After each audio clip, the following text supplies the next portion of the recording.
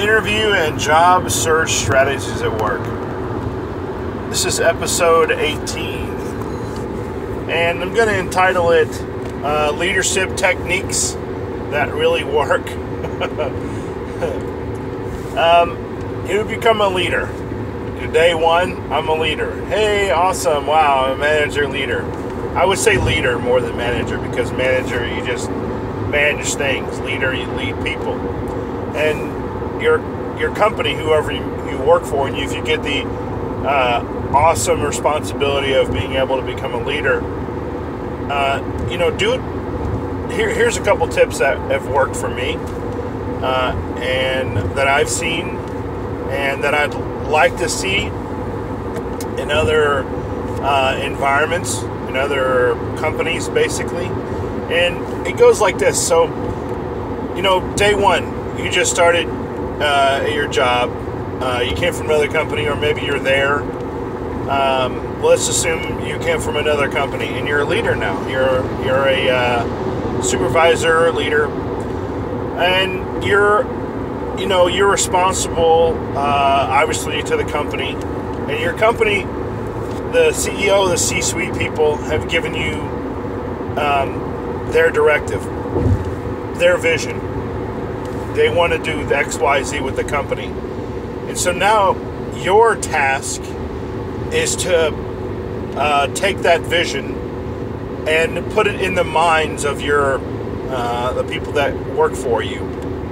And, how do you do that? First things first, you learn all their names, right? You learn all of their names. You ask them a little bit about themselves. Maybe do a little background on them. But you tell them about yourself as well. Your background. And then after that, you have them write down what their job is. Like, what do they do on a day-to-day basis? On a weekly basis. So you might have, if they could even have it to where they write down, I do this per day on a week. And maybe you when you first meet them, you ask them that. You say, would you mind just writing down what you do for a whole week and what tasks? Imagine if you're an HR person and you're writing your job description. Initially that's going to seem like a little scary to them, because they're going to say, well, why do you want that? Are you trying to get rid of me, basically, whatever? And make sure that they know that that's not the case. What you're trying to do as a leader is you want to know during the 168 hours, during the time they work there, in a whole, 5 days a week or however long it is, how could you, if you take their information, and let's just assume you have 10 folks working for you. You take that information from everyone. Their tasks, their what time do they go to lunch, typically, in a week? What time do they take breaks? Or how long? Maybe do it per hour. In an hour's time, what are they working on? You collectively have that. And then what you're developing from that, after that's done, is you develop an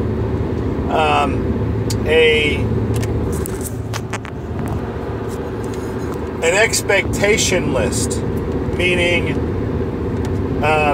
based on everybody's job, you already do this as a base. You do this, and then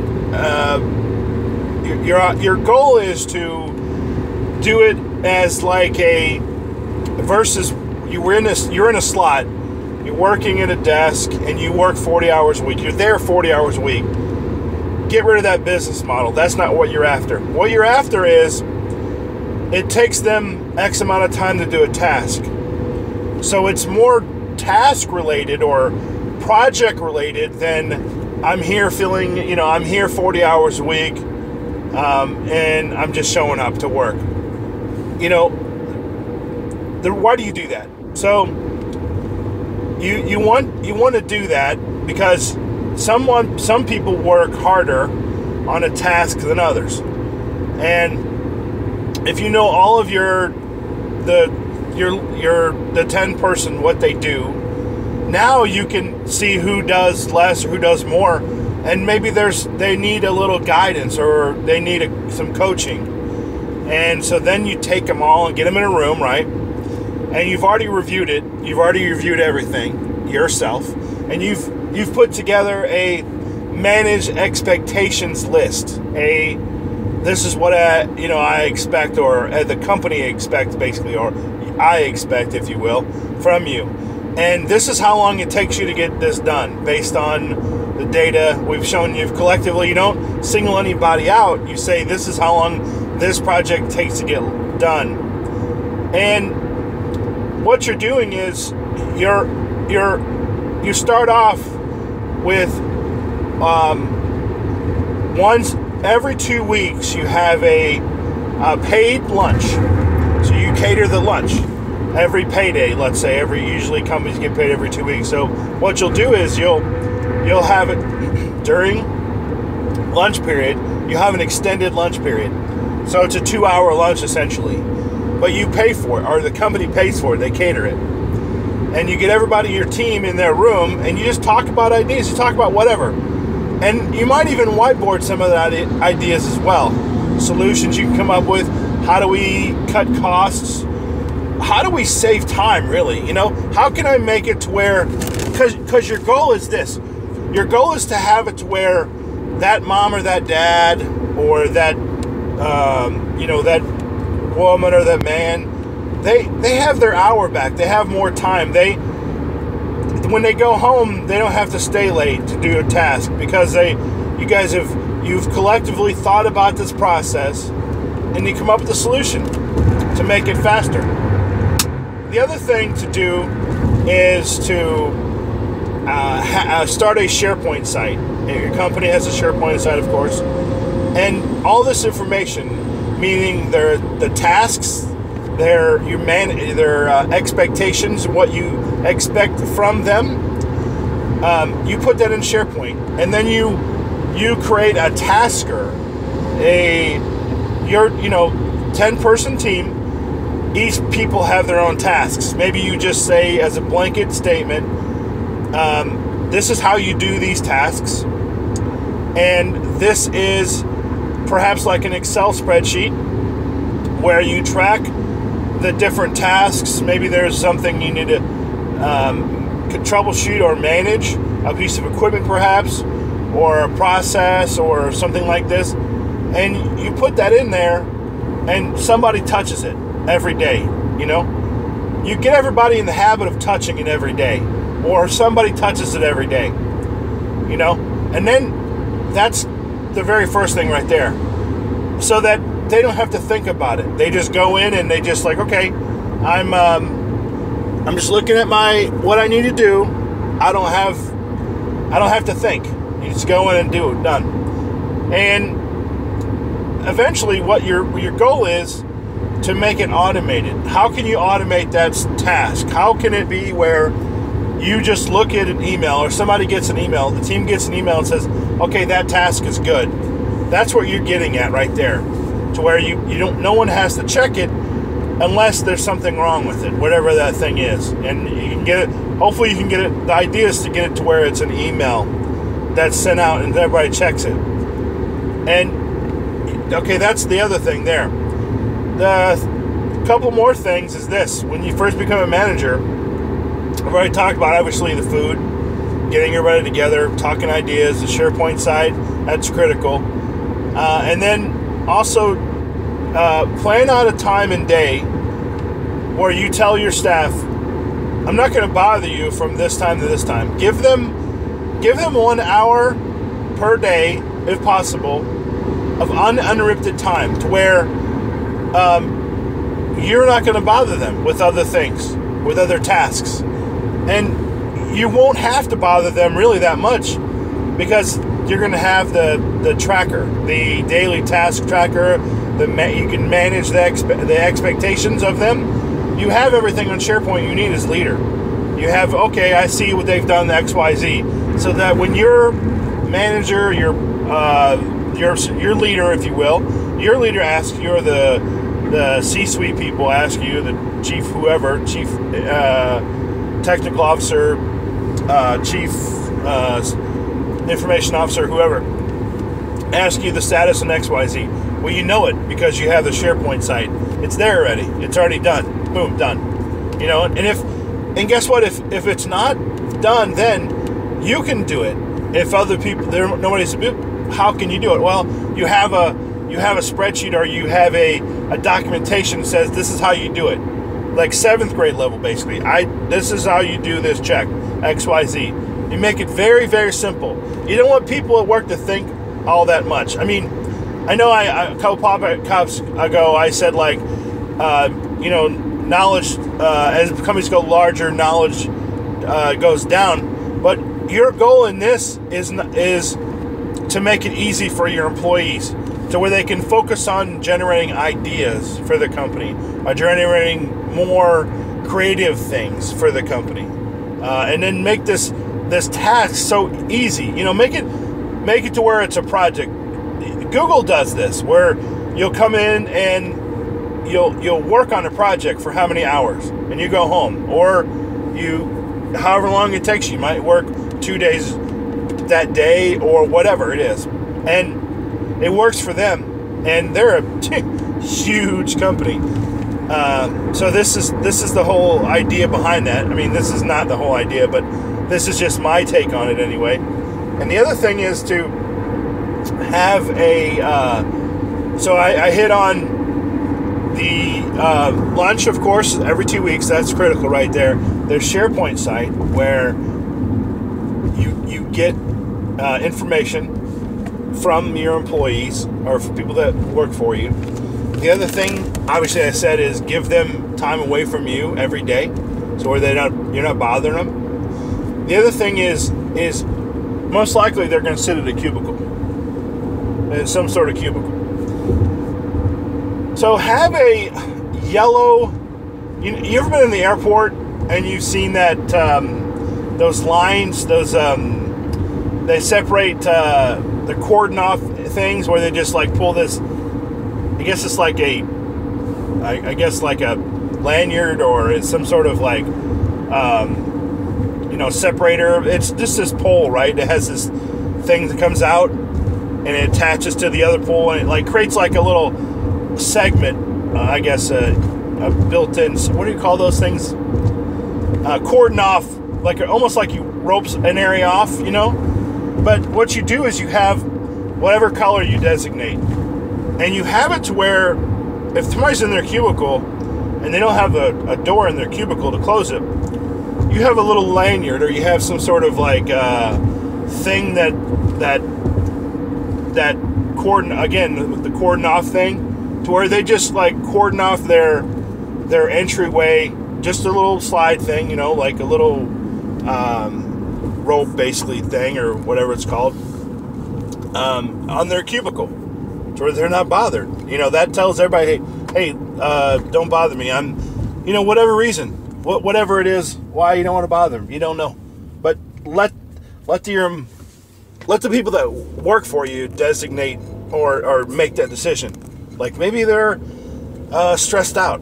Their kids, got a bad grade in school or something, or their kids, were sick or something. You don't know, but you give them the opportunity for that. Just like, okay, leave me alone. Of course, you got to trust your team, right? So it's a two-way street. They have to trust you. You have to trust them. And you putting the vision out there that the company gave you, that's really the critical portion right there. Knowing all their names, knowing a little bit about them. What do they like to do? Are they, does one person like to work later? And then, so what you're doing is you're building up a gradual, you're more and more, you're giving them more leeway, basically, right? They're showing you, hey, I'm a good worker. The idea thing, that's profitability. Because what a company would have to go out and pay for this stuff. But you already have your employees giving you good knowledge. And, explain that to the C-suite people who maybe don't think that way. Explain to them, hey, listen, we're getting some good hands-on experience here. We're getting good. We'd have to pay for this stuff, so we're getting it for free. So what's a lunch? $100 or whatever it is?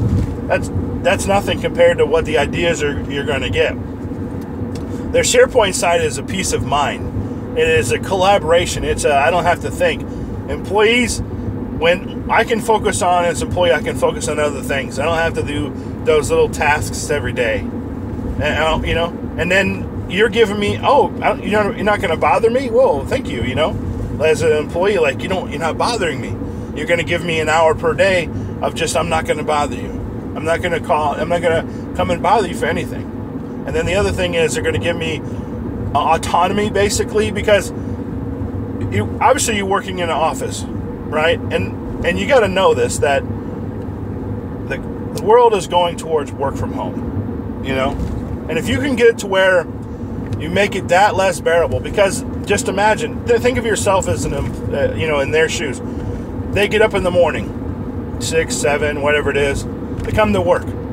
They have to get dressed. They have to take a shower. They have to come to work. Maybe they have to get the kids to school or whatever it is. They have to come to work. They have their, morning ritual, right? If you can knock it down to where that's easy for them, they don't, make it less stressful at work. But if you make it less stressful, those little things that you think you need or whatever, or things you need done, just make it easier for them. When you do that, you're going to have a better, happier employee. You're going to have a more productive employee because they can just get stuff done. And because I'll tell you, if you don't know this already, when you work from home, you work more hours. You're more productive when you work from home than you ever will be working in an office. 1,000%. I know that from experience myself, having done it, and then having worked for myself as well. 1,000% you're more productive at home. Because what do? You get up and you go to work. You don't have to change your clothes. You don't have to okay, kids want to go to school. You get them ready, but you're on the clock. You're working. It's an idea, and you write it down, and you work, and you can work more. You can work more hours. Normal shift at work. Okay, it's 8 to 4, let's say, and then you go for an hour lunch. Well, at a place. You get home at, let's say it's an hour, right? Hour there, hour back. It's 2 hours out of your day. Well, if you working from home, I'd save that 2 hours. Look at that, And then I'm more happy if I'm working from home. So think of that as a leader. What things did they have to go through? Your whole goal here is to eventually let them work from home. So it's a segment. You start it every couple of one by one. You trust the employee trusts you more. You give them more leeway. Okay, they've shown they can do more. Okay, they can work without so initially when you're there as a leader, you're there. You're seeing them every day, right? So whenever you first, transition, you get all the, the meals and all that, you can still do all that work from home, meaning they come in, maybe one day a week or something like that, whenever they choose, and you guys have that lunch or something, or whatever you want to do. And the other thing is, the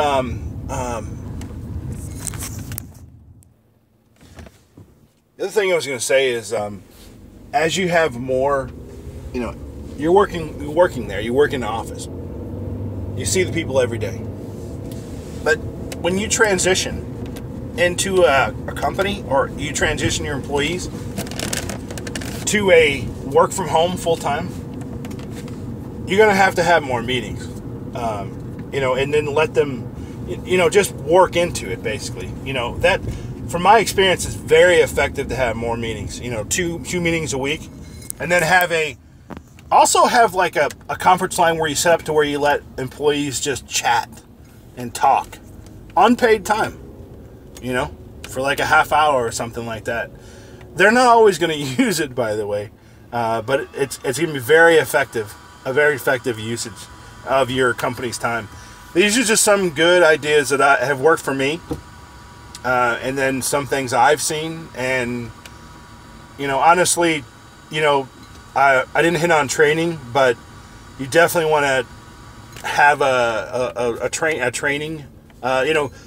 What companies don't do, you'll see it probably. A lot of them don't have their own training environment. So make build your own training environment. Employ your worker. Ask them, give them the tools, Adobe Create, Camtasia, Bandicam, something like that, to create their own videos. Create company videos. If you're, for instance, you're an IT company, this makes it just real simple. Create your own YouTube channel. Create your own Twitter. And the employees that work for you, ask them to contribute. If they want to, it's just going to be so much beneficial, for you. And then the last thing I think I'll really hit on is in lieu of vacation time. For instance, if someone wants to go on vacation and what they're working on, and their ability, how they get stuff done, of course, after you know them a little bit and you trust their work and all that, and you understand that they can do projects and all that on time, give them the opportunity when they go on vacation, if they want to, you present it to them, to work from home, if possible, while they're on vacation. And, if there's a project that needs done or something, and they can do it. And for instance, what I'm saying is, in an 8-hour time, there's probably somebody on your team who can do something that normally takes 8 hours of time. They can do it in like 3 hours. Well, there you go. That's just your justification right there. You'll say, oh, okay, go on vacation and, do this project or whatever. They're going to get free vacation, essentially. No vacation days whatsoever. And, of course, you're going to have meetings, right? They're still involved in the meetings. They're a phone call away. So they still feel engaged. You still are able to get information from them. The team's able to get information from them for their vacation. And that may, you may want to just tell them, oh yeah, or give the suggestion, hey, you can work, after hours, like you can on your vacation, you could work, 2 p.m. or you can work anytime, and it doesn't matter what, just as long as the work gets done, and just present that opportunity to them, and it's going to be really well. So they don't have to worry about, are they, is my team still in, he or she's part of a team, and they want to feel like connected to the team. Well, they're still connected. They're just on the phone. So these are just some really good things that I think work for a job. And, once you become a leader, how do you separate yourself from your competition? You become a better leader. You lead better. And then what happens is your people are less likely to leave. I know there's money and that's a factor, but when it takes, I think, like $20,000 to hire a person, something like that. So you're saving HR money, basically, from the hiring another person. And sometimes that's how you have to present it to the company. Hey, listen, our retention costs are a lot. We have to pay a lot of money just to retain people. Well, what can we do? We'll take that $20,000 that we use to get another employee. Well, let's take that and if we spread out, we have 10 employees. That's only $2,000, right? Oh, wow. $2,000 to keep everybody here? Whew. Okay, what can we do with that $2,000 per employee? I don't know. Think of something, right? That's awesome, right? That's so simple. So simple. Easy peasy. Anyway, I appreciate everybody listening to this podcast, and have a great day.